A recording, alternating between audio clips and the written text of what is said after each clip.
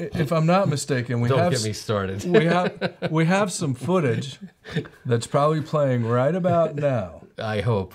Yeah. So we have some footage that you're looking at right now that should refute the fact that it doesn't matter if this wing case rides down. No, it's when a nymph is struggling to get to the water surface, they spend 98% of their lives upside down under rocks. Okay, so when they free themselves from the rocks to either practice swim to get to the water surface before the hatch, or they're actually swimming up, they are all over the place. I mean, they are just struggling to get to the water's surface. Yeah. And but the idea that we have a jig hook in a certain way, it's ridiculous. What side of a Paragon wing case goes on? It just doesn't.